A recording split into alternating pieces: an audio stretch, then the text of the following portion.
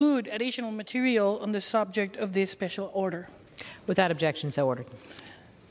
Madam Speaker, I rise today joined by a good group of colleagues and legislators here in the House to commemorate the 105th anniversary of granting the U.S. citizenship to the people of Puerto Rico and to reaffirm our commitment to full equality for the island's 3.2 million Americans, which can only be achieved through statehood. And many people will ask how long we've been part of the United States. After the Spanish-American War, before that, Puerto Rico was part of Spain. And after the Spanish-American War, we became a possession, a territory of the United States.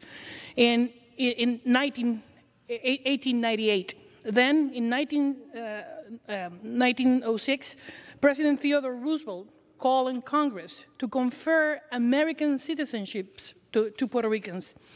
Legislation was introduced to those effects between 1912 and 1913, which was supported by President William Howard Taft and then the Wilson administration. President Wilson had even campaigned in 1912 on a promise to ensure U.S. citizenship for Puerto Ricans. On this day, March the 2nd, President Woodrow Wilson signed the Jones-Shafroff Act, which extended statutory U.S. citizenship to the residents of the island. While the Jones-Shafroff Act will not be the last time Congress acted on a question of citizenship. Actually, then in 1940, the Nationality Act conferred birthright citizenship to persons born in Puerto Rico. The signing of the 1917 law cemented our relationship as an integral part of the United States. For 150 years, Puerto Ricans have been proud American citizens, and we have contributed greatly to this country in every field of endeavor. We even have Supreme Court judges, a lot of entrepreneurs, and many others in many areas. We proudly upheld and defend the ideals that define our nation, including more than 235,000 Puerto Ricans who have honorably served in the U.S. Armed Forces, fighting side by side with our fellow citizens from the States. Yet, despite our contributions, despite our long-standing commitment to the values that come with being an American citizen, the reality is that we are still not equal. That's the reality of Puerto Ricans every day. And then you have 3.2 million Americans living on the island and more than 5 million living on the mainland. That tells you that because of the current territorial status, Americans in Puerto Rico lack full voting representation in this Congress. For example, I do represent people in this floor, but I cannot vote here for any measure that affects my island. I do the job of at least 4 members of Congress. We do not have senators that can be the voice of Puerto Rico because they are not elected on the island. And yet, we need to apply all federal laws to the island, but without having a say or a vote on each of them. Our people cannot vote for our president, our commander-in-chief, and we have no say in the federal decision-making process which impact every aspect of our lives.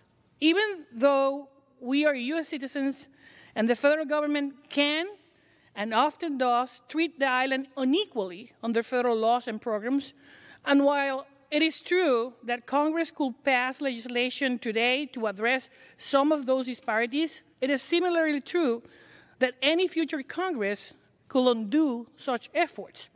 And when you revise our Constitution, specifically territorial clause of the U.S. Constitution, Article 4, Section 3, it says specifically that the Congress shall have the power to dispose and make all needful rules and regulations respecting the territory or other property belonging to the United States. And yet we are the most powerful nation on earth, still having a colony in the Caribbean for more than 105 years. And that's the reason, because we are a territory we will be always at Congress' mercy. And as a territory, we will never truly enjoy the same rights and responsibilities as our fellow citizens in the states. Only statehood can guarantee our full equality as U.S. citizens. And that's why the people of Puerto Rico have voted to reject the current territorial status, not once, not twice, 3 times in a row, and to be admitted as a State of the Union, most recently in November of 2020, when a clear majority, an absolute majority of the people, 73% of the people voted on that election. Of those 73% of the people who voted, 53% voted for statehood. That's an absolute majority. So you don't have any delegates, you don't have any mail. This is direct votes, in-person votes of the people of the island asking for a statehood. Even statehood got more votes than any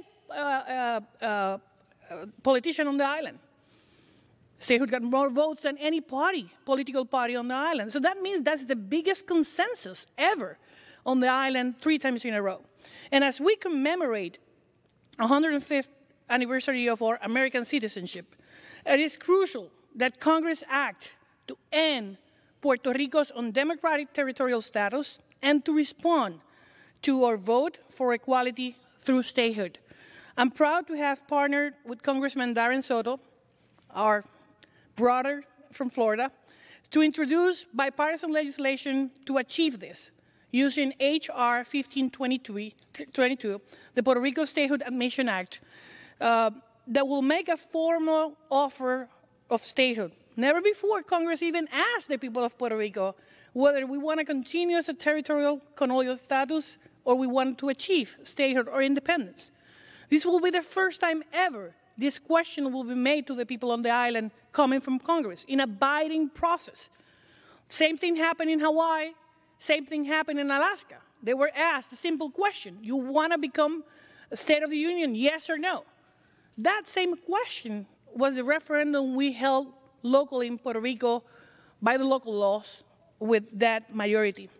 And to say that this bill will make a formal offer of statehood outlining a clear process to enable the island's admission into the Union, and should it be ratified by Puerto Rican voters in a federally sponsored yes or no referendum. Having said that, I think it is time, it's long overdue, that we resolve the Puerto Rican unfinished democracy business. And with that, I would like to yield